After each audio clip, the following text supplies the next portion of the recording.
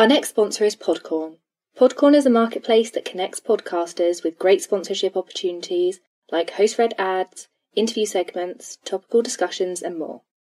Podcorn takes out the middleman so podcasters of all levels have a chance to monetize their podcast, setting their own rates and having full control over their collaborations. We started using Podcorn a few months ago and it's already changed the game. We can actually make some money from podcasting, which means we can put more time into doing what we love and trying to produce quality content. I found the site so easy to use, podcorn.com. You'll find the link in our show notes. It really is easy to navigate and you can view loads of different sponsorship opportunities right there on your screen. It couldn't be easier to pitch a proposal to a brand to work with them on a campaign. Podcorn makes sure podcasters are able to keep their creative freedom and have full control over how and when we monetize. They also have automated payment, which means you get your money as soon as you've submitted your work. If you're a fellow podcast host, definitely check out their site, podcorn.com.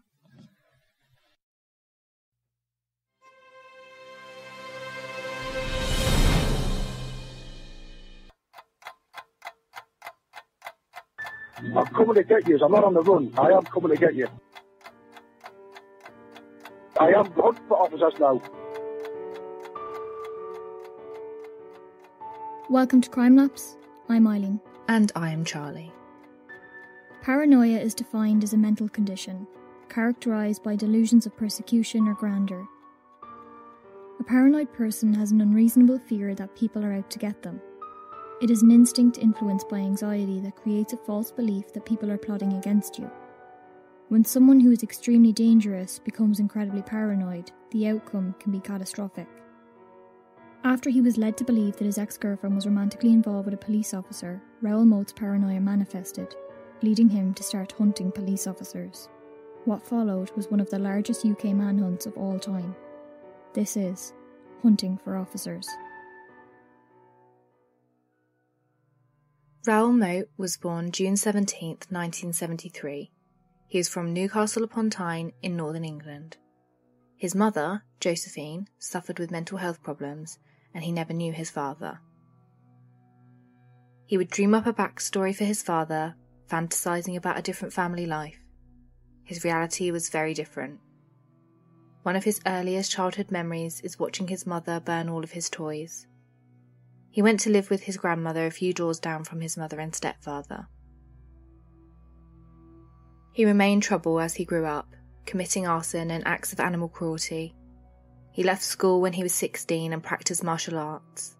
He began obsessing over his body, maintaining control on one of the only things he knew he could.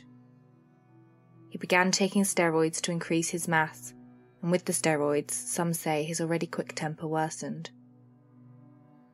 Moat began working as a panel beater, then a doorman for a nightclub. He began a relationship with a woman who said he would beat and rape her throughout the 9 years they were together. They had 2 children together. He would plant lies in the children's head to get them to turn away from their mother. He would make false allegations against their mother to obtain custody of the children, but he did not treat them well either. Moat himself began to believe that social services were trying to destroy his family. He would record conversations and imagine there was some great conspiracy against him. In 2004, he met Samantha Stubbart. She was 15 years younger than him, pretty, slim, and blonde. His history of domestic assault would repeat itself. They had a turbulent relationship. For 6 years, the relationship was punctuated by episodes of violence and brief estrangement. In an interview in July 2010, Samantha's family members said that Raoul Moat was all muscles, rippling biceps, six-pack. He towered over Samantha. He controlled her, insisting she wore makeup and never letting her go out without being by his side. He would speak openly about his assaults, almost seeming proud that he never punched her. He did throw her against the wall, jump on her stomach, and knee her in the face.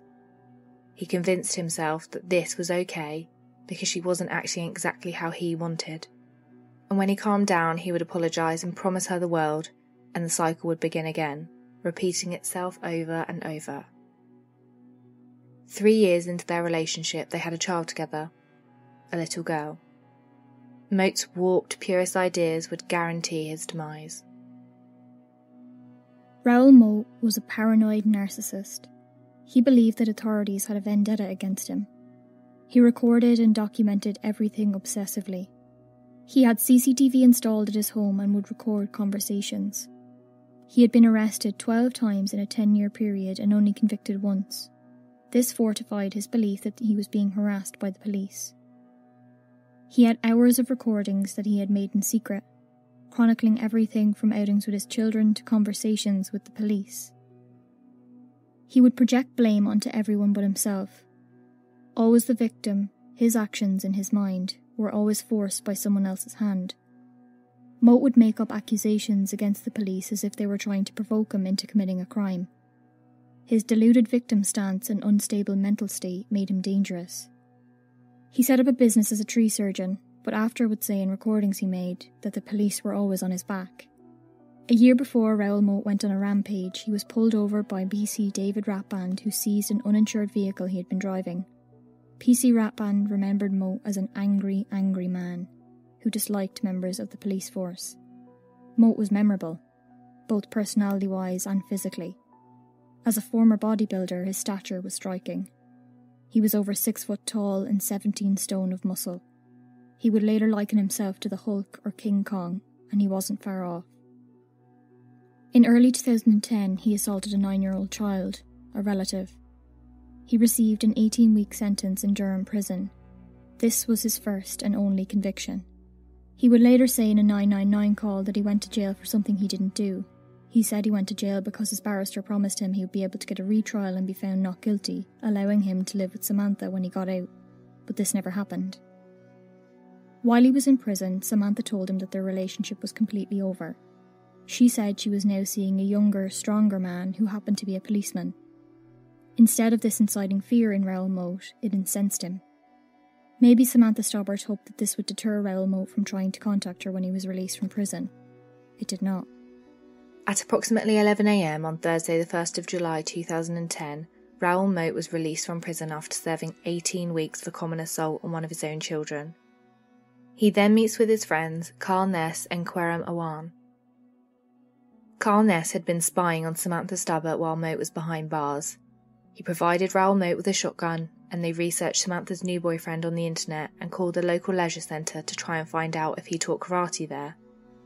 On Friday, July 2nd, he's seen on security footage at a DIY and homeware store in Newcastle. He'd just gotten his hair cut into a Mohican. He had told the barber he had a few things to do and that he predicted he would be back in prison soon. In the CCTV footage from B&Q, he's wearing a bright orange t-shirt that clings to his massive physique. He's buying camping equipment. He knows he will need it soon. On that same day, information from Durham Prison is passed to Northumbria Police, suggesting Raoul Moat may pose a threat to his ex-girlfriend, Samantha Stobbart. Samantha had been out celebrating her mum's birthday with friends, family, and her new boyfriend, Chris Brown. The couple weren't seeing each other long. According to Samantha's later testimony, they met up for drinks as Raoul Moat plagued Samantha with texts and phone calls demanding to know where she was and who she was with. In the early hours of Saturday morning, they went to a neighbour's house for drinks. Raoul Moat was closing in. Carl Ness drove him to the area where Samantha lived. He waited in a transit van nearby as Moat approached the home. Moat sat outside the house listening to their conversations. He relayed his take on their conversations to Ness in a series of text messages, such as, "Getting bored waiting. They're all just slagging me off. My suffering is so funny, apparently." He wondered if he should shoot through an open window between 2:22 and 2:27 a.m. He sent messages that said, "They have just opened the window, so I'm tempted to lean in, but I don't know if it will open or not. What do you reckon? Chance it or not? I'll make it to the car if I do." Within minutes, Chris and Samantha left the house. Raoul Moat was waiting for them. Chris stood in front of Samantha as she screamed out a warning. Moat loaded his shotgun and then fired. The first shot hit Christopher in the chest, but he was still standing. Samantha ran inside. Raoul Moat fired again, hitting Christopher in the neck, knocking him over. Moat then walked forward and shot him in the head at close range, killing him. Samantha watched from the window as her ex-boyfriend executed Chris. He then pointed the gun at her. he fired through the glass. Samantha had her arm up, passed through her left arm and into her abdomen where it did serious damage. Raoul Moat then ran from the area. Still carrying the shotgun in his arms, Ness drove the van to Byker in Newcastle, where he ran his friend Querim Awan, who worked close by. A shotgun round pierced Samantha's arm, then hit her liver, stomach and pancreas. She sustained life-threatening injuries, and surgeons at Queen's Elizabeth Hospital had to operate on her for 8 hours. Raoul Moat wrote a letter, which was given to the Sun newspaper days later. It was a handwritten 49-page document he had titled, quote, Raoul Moat Murder Statement, unquote. Excerpts from the letter said of the shooting, quote, hid under neighbour's window and waited. For an hour and a half I listened to them mocking me. It was hurtful listening to Sam, especially after 6 years. They had opened a window and I could hear everything. If I was ever going to back down, listening to them stopped that. At 2:30 a.m. they came out. I shot him in the chest and he ran off. Sam screamed and tried to stop me as I gave chase. I fired the second and he went down. I pointed at Sam to chase her and she ran off. Phoned the police from the front door screaming. I reloaded 2 customised rounds, one for Sam, one for him. Sam's was half the powder with small gauge pellets. With a superficial injury, she would get massive compensation payout for her and Chanel's future, inadvertently providing when I'm gone, and there would be small scarring, reminding her not to ever do this to anyone again. How could she have done this to me? I put the 3rd round into his head and went to the window and fired at Sam. It hit, but she seemed okay, but I paused to be sure. She crawled to the kitchen quickly and hid behind the door. I looked around for anyone else to shoot. There was no one. Looked back at Sam, went to shoot myself, then changed my mind. I was terrified of losing Sam, as I knew I'd lose the plot on that, and not wanted to do so stopped me from ever beating her, and anyone saying otherwise can go on a lie detector. Now I've realised Sam is really hurt and I'm gutted. I never meant that. Those doctors better save her or I'll hit the hospital. I still love her despite everything, but my head is in a mess right now, and I know I'm too far gone to make much sense of it. I guess I finally lost it. I'm not on the run. I will keep killing police until I'm dead. They've hunted me for years, now it's my turn. I am very sorry about Sam and I wish I hadn't shot her. Just make sure she stays alive.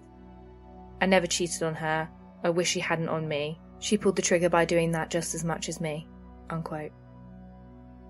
After he had shot Samantha, Moat said he realised Carl was gone and he got a taxi and met up with Ness and Awan and, quote, went to ground, unquote. That Saturday afternoon, the police announced they were looking for a Raoul Moat. I would urge anybody who has any information about the incident or about the whereabouts of the offender to call the police immediately. He should not be approached. Moat didn't stay hidden for long. At first, police thought that the shooting was just a domestic murder. Threat assessments carried out by senior officers found that Moat posed a high risk to officers, but there was no indication at this time that he was actively hunting for them. When it emerged that he shot Chris Brown under the impression that he was a police officer, they warned armed police that he may be a threat. 42-year-old father of 2, PC Rathband, the police officer who had seized Raoul Moat's car a year earlier, was working in the motor patrols department at Ethel Lane. As he arrived at work on Sunday 3rd of July, his work briefing didn't involve any discussion of Raoul Moat. But remembering the man from his interaction the previous year, PC Rathband raised the subject. He went with colleagues to look for the vehicle Moat was believed to have been travelling in, but they found nothing. He did not know that the gunman was now travelling in a black Lexus. He parked up on Denton Burn roundabout, a busy area just north of the River Tyne. He joked with his wife that he was looking for a man with a gun. PC Rathband was looking for drunk drivers, not Raoul Moat. At 29 minutes past midnight, Raoul Moat made a 999 call. Here is a recording of that call. Hello there, this is the gunman from Berkeley last night. My name is Raoul Moat. What I'm phoning about is to tell you exactly why I've done what I've done, right? Now, my girlfriend has been having an affair behind my back but one of your officers, this gentleman that I shot last night, the karate instructor, right, been on to me, right, for years. He's hassled us, harassed us, he has just won't leave us alone. I went straight 6 years ago when I met her, and I've tried my best to have a normal life, and you just won't let up, right? You won't leave us alone for 5 minutes. I can't drive down the street without the blue cracking lights, you know? You have stitched us up for years, you've been caught stitching us up. So the fact of the matter is, right, that she's having an affair with one of your officers. Was he not a police officer, I wouldn't have shot him. Okay. Simple as that, right? But the thing is, you know, it's been going on for a while. I went to jail, right? Okay. I got stitched up by you for hitting the kids, which I didn't do, right? Right. I went to jail for something I didn't do. Now, I could have took a community order, right? Yeah. But what happened is me and Sam had a discussion with the barrister. I went to jail. Within 3 to 4 weeks, the barrister promised us and let us down. She said she would have us on a retrial, get the not guilty, so me and my son would live together. I went to jail, right? Hang on a minute, because you're losing me there, yeah. Right? Well, I went to jail longer than I should have done for something I didn't do, right? Would justify that in your own head, right? And meanwhile, while I'm doing that for my missus, she's having an affair with one of your officers, right? And then when I come out, right, she's winding us up, saying that he's going to stitch us up using him, right? And, you know, that he's this, he's that, he's going to, because he's a multiple backbed, he's going to kick us all over the place. Okay, you know okay. I mean? Right? And I've had nothing but grief from her. I've had a good relationship with her for 6 years, which is why we've stayed together. I've gone straight, I've got a total legitimate life with her. I've opened a business, and I've been shafted. And you police have took too much off me over the years. You won't leave alone. And now you think you can take your missus. Now, I didn't mean to shoot her like that, right? Okay. Right? They deserved it, right? But she, right, you can see from the ballistics I've been altering those cartridges, right? That one was only half the powder. It was only meant to get a compensation, because obviously I'm not going to be around in a few days, right? It was meant to just give her a little injury so she could get loads of compensation. Okay. Be separated the bed. Now that found out just critical, I'm not happy about it. I didn't mean that. You know what I mean? To be honest, I'm quite surprised she is critical. You know? But I didn't mean that. But the fact of the matter is, I'm not coming in a lie. Yous have hassled me for so many years. They come anywhere near me and I'll kill you. I've got 2 hostages at the minute, right? Come anywhere near me and I'll kill them as well. I'm coming to get you. I'm not on the run. I am coming to get you. You have made me unwell. You have made me do this because you just won't leave me out of, you know, you just won't leave us alone. Can you confirm you've got 2 hostages? I've confirmed I've got 2 hostages, yes. Right. And where are you? I'm not going to tell you where I am. Okay, fair enough, yeah. Don't worry, right? Yeah. Can I just confirm who you are? Can you give me your date of birth, please? Yes, it's the 17th of June, 1973. Right, okay then, thank you very much.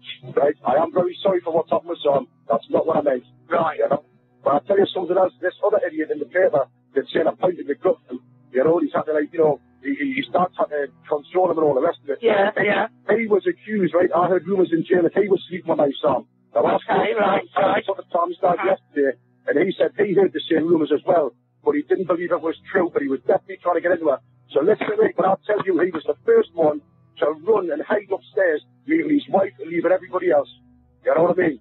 He didn't stand there and let a gun point at me, because had I pointed him, I would have shot him, because I do believe he was getting into her. There's been a lot of nonsense going on behind my back while I've been in jail.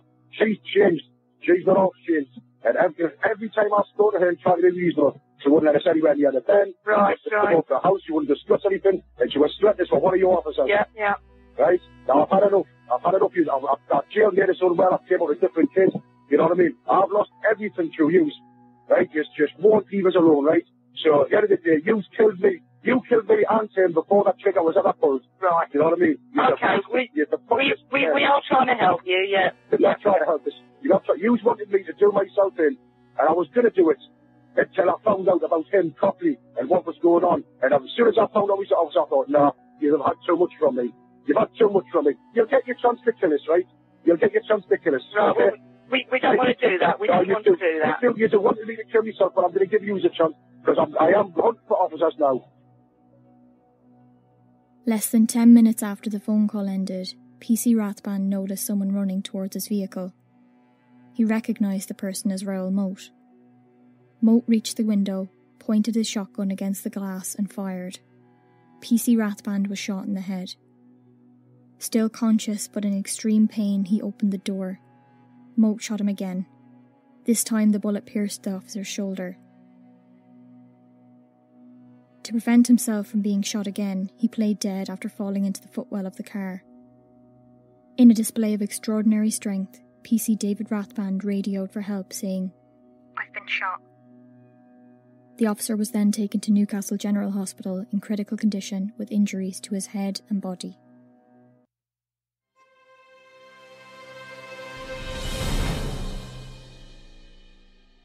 We just want to take a moment to thank our sponsor for this episode, Real Paper.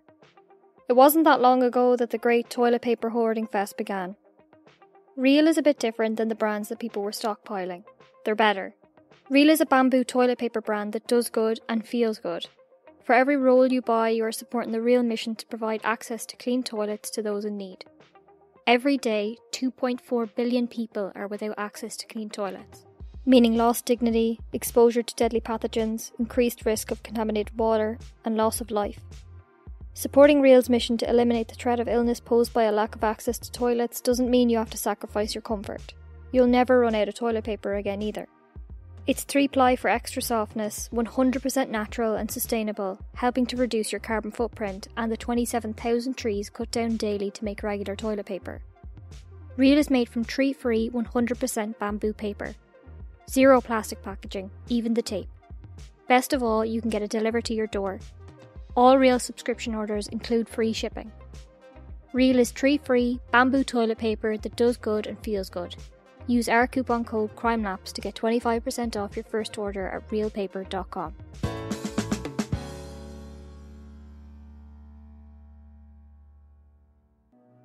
Raoul Moats escaped and called 999 again less than an hour later. He believed the police weren't taking him seriously. In the letter obtained by the Sun newspaper, he said, quote, "Last night I called 999 and declared war on Northumbria Police before shooting an officer on the West End, A69 roundabout in his T5. Sitting there waiting to bully someone. Probably a single mum who couldn't afford her car tax. Rang again and told them they're going to pay for what they've done to me and Sam. I went straight, but they couldn't let it go. The public need not fear me, but the police should, as I won't stop till I'm dead. They took it all from me. Kids, freedom, house, then Sam and Chanel. Where could I go from there? Obviously I have issues, but I was pushed. I never beat my kids. I could simply admit to anything now because it doesn't matter. I'm a killer and a maniac, but I ain't no coward." Unquote. The police addressed his second 999 call the next day, telling him they were taking him seriously. They read a statement written by Samantha, with him to turn himself in for the sake of his children. "We have received a lengthy written communication purporting to be from Mr. Moat, which outlines in some detail a wide range of concerns that he has. This is one of a number of items of intelligence and information supplied and obtained from a range of sources which we are in the process of investigating. We have not received any direct contact from him. I want to reiterate my appeal made yesterday. Mr. Moat, we are aware that you have a number of issues and grievances. Some are very private, others relate to how you feel that you've been treated by us. We want to understand your position, and I want you to realise that you do have a future. We can only help you with this if you make contact with us directly. We've spoken to Sam, and she has asked us to say the following to you. Please give yourself up. If you still love me and our baby, you would not be doing this anymore. Sam also said, when you came out of jail, I told you I was seeing a police officer. I said this because I was frightened. I have not been seeing a police officer. The next day, Raoul Moat delivers his handwritten letter to a friend's house. In the letter, he talks about his relationship with Samantha Stubbart and his mental state. Here are some excerpts, originally published in The Sun. Quote, "All my life I wanted death, hence the reason I took risks, made the worst kind of enemies and behaved the way I did. Shot at 3 times in my life yet didn't care. But now I had different thoughts. I wanted my life with Sam, someone who understood me and helped me be who I really wanted to be." Unquote. Conscious of the rising threat Moat posed to the police and the public, police launched raids with armed police officers in an attempt to find him. At a press conference that evening, the police tell the media that they believe Moat had kidnapped 2 men. We remain absolutely committed to finding Raoul Thomas Moat and are using every resource available to bring this to a conclusion as quickly as possible. This remains our primary objective, as does the safety of the public and my officers. We are currently undertaking a series of operational activities at various premises in the Northumbria Police area in connection with this inquiry. For obvious reasons, I am unable at this stage to say when, where, or what that activity is. At 10:50 p.m. that night, Moat held up a fish and chip shop near Blythe. He was still driving the black Lexus owned by Cuireann Awan. Moat, Ness and Awan had set up camp on the outskirts of Rothbury, a quiet village 26 miles north of Newcastle. The Lexus was found in an industrial estate the next day, July 6th. Ness and Awan were arrested shortly after, and Rothbury was locked down. The next day, July 7th, an appeal to Moat by Samantha Stobbart's dad was released by the police. Well, son, please just ask to stop. It's gone on far too long. What sort of memories are these of the kids that had of their father? If they ask me in the future and the bairns, I will tell them exactly what's happened. I won't lie to them, you know that. And I don't want to have to tell them that might upset them about you or whatever's gone on. How, son, give it up. In a press conference that day, the police said they believe Raoul Moat was still on the run, likely hiding in the countryside near Rothbury. They had found a tent used by Moat with a letter inside addressed to Samantha Stobbart. A media blackout was in place, banning personal details about Moat from being published. Moat had been incensed by the coverage and threatened to kill a civilian every time there was something false printed about him. The hunt for Raoul Moat was enormous. 500 officers, including 160 armed officers, were deployed, 100 from Northumbria Police, 40 from London Met, and 20 from 7 other police departments. There were 8 armed response vehicles, sniper teams, 10 armoured 4x4s, and even an RAF plane fitted with infrared for overnight reconnaissance. We still believe Mr. Moat's main grievances are against the police. However, more recent information received indicates Mr. Moat may now pose a threat to the wider public. We still believe Mr. Moat to be in the Rothbury area, although inquiries are ongoing throughout the Force area. Moat had been on the run for almost a week. Many believe he was able to evade capture by using a storm drain that ran beneath the village. He used this to get around. He was found by police just after 7 p.m. on Friday 9th of July, on the riverside, very close to the drain entrance. A 6-hour standoff began in torrential rain. When cornered by police, he told them to shoot him and put the gun under his chin. At a later inquest, the first officer at the scene recalled shouting, "Armed police, drop your weapon." Moat replied, "Shoot me, fucking shoot me." Hearing the officer's West Yorkshire accents calmed him. These weren't the Northumbria police he passionately hated for years. They spoke with Moat for less than a half an hour before trained negotiators took over. As they tried to keep Moat calm, the village of Rothbury was frenzied. Officers racing to the scene crashed into each other, the roads were locked down and locals were warned to stay indoors.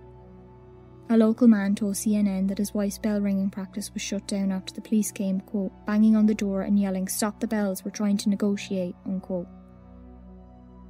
Moat was on his knees by the river, his shotgun under his chin, his eyes fixed on the surrounding police. To add to the already incredibly dramatic narrative of the standoff, football legend Paul Gascoigne showed up in Rothbury. He got out of a taxi in his dressing gown, offering to help with negotiations. He later told local Metro radio that he wanted to, quote, give him some therapy and just say, "Come on Modi, it's Gaza," unquote. He offered to bring chicken and lager. His offer was politely refused and he was asked to step away. Negotiators pleaded with Moat to give up, offering him a hot shower and tea. Moat revealed while he was hiding out he had taken to eating dead mice to feed himself. Food and water were brought to the riverside, as well as Moat's best friend, Tony Laidler. Witnesses nearby remember a tired and scruffy-looking Raoul Moat shouting and seeming agitated as over a dozen officers trained their sights on him. Efforts made over 5 hours of negotiations were futile. The officers had achieved partial harmony between themselves and the man who vowed to kill as many officers as he could. The hunter was cornered. Moat spoke of having no one who cared about him. The rain had soaked his clothes and he was shivering. He told the negotiator, quote, "Tell the kids I love them. Tell Sam I'm sorry," unquote. Police knew what was coming next. Specialist officers were creeping up behind him in an attempt to disarm him. Moat had said, quote, "I haven't even got a dad," unquote. He moved the gun from under his chin to his right temple. Police fired a taser from a high-powered gun, but it didn't deliver an electric charge. At around 1:15 a.m, Raoul Moat shot himself in the head.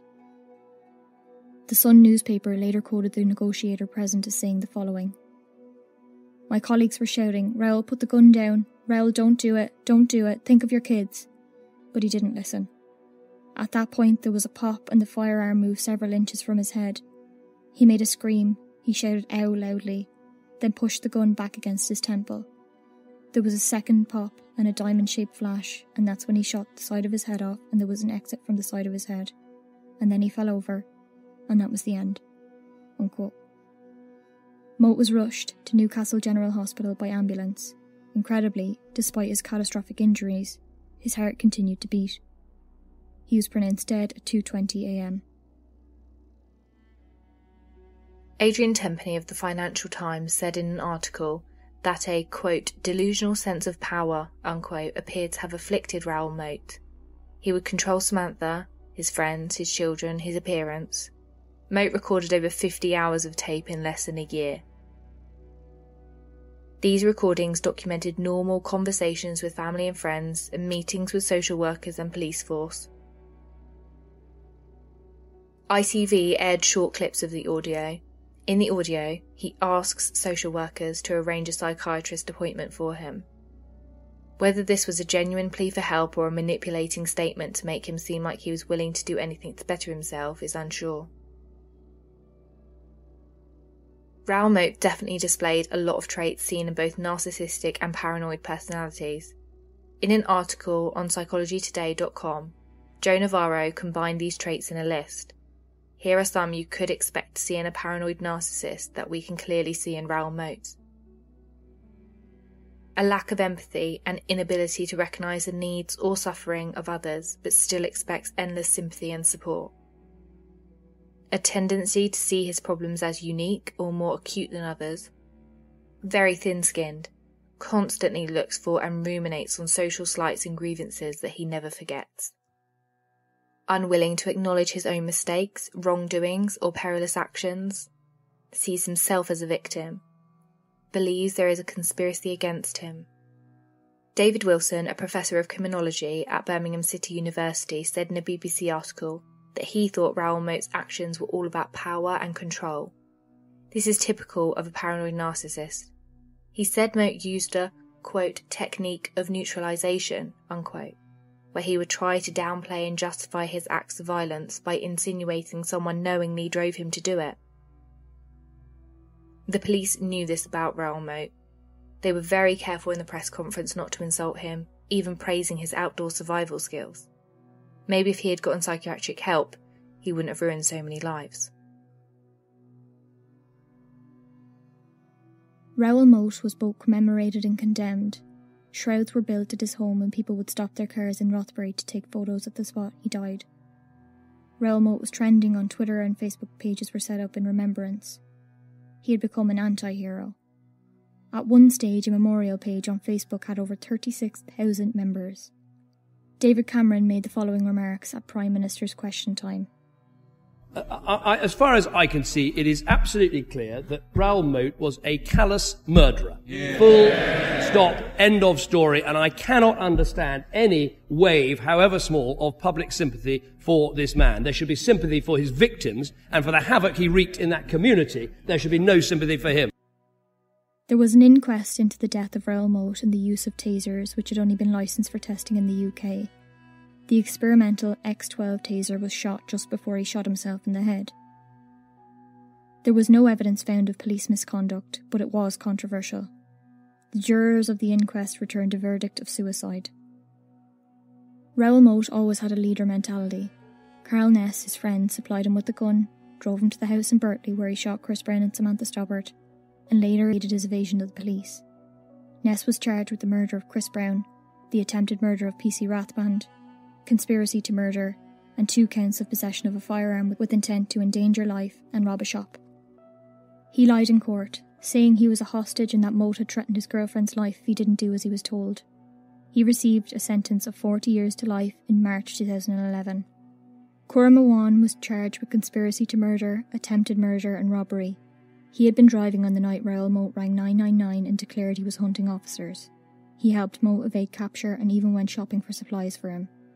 He was sentenced to 2 life sentences and must serve a minimum of 20 years.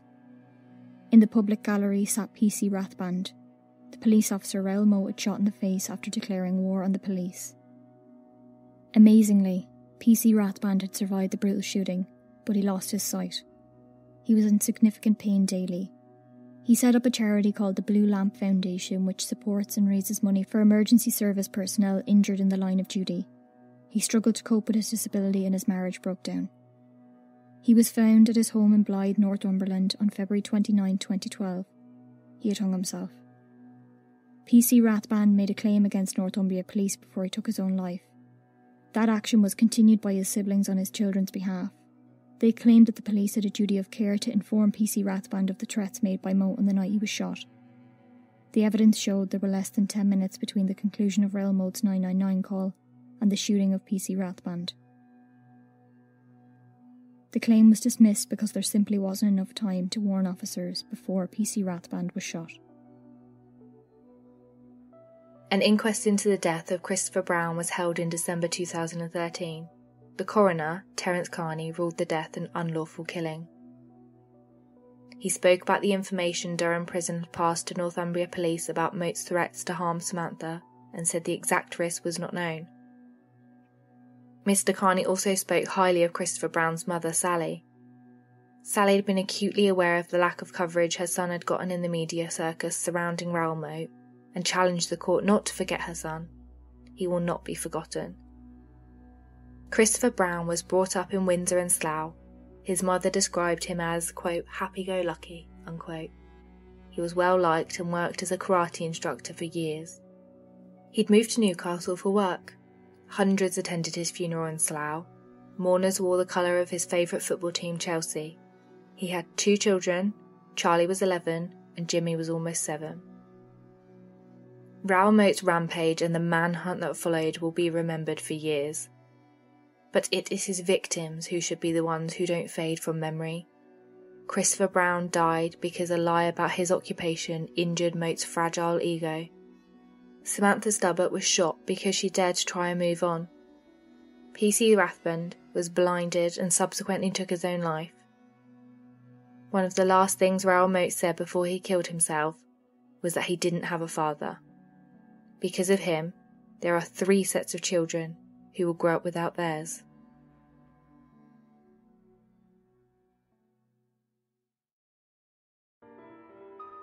Thank you for listening to this episode. If you've liked what you heard, please leave us a review or some feedback. You can support us by listening to the show, leaving reviews, or join us on Patreon. We'll be back with our next episode in 2 weeks' time.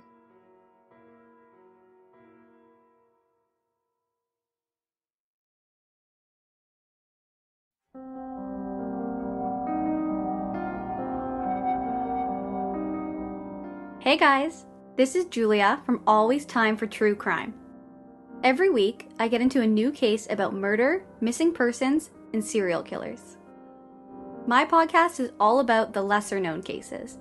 So, if you're looking for something beyond Ted Bundy or JonBenet Ramsey, head on over to Always Time for True Crime for some new true crime stories. You can listen to Always Time for True Crime on Apple Podcasts, Spotify, Castbox, Stitcher, and more.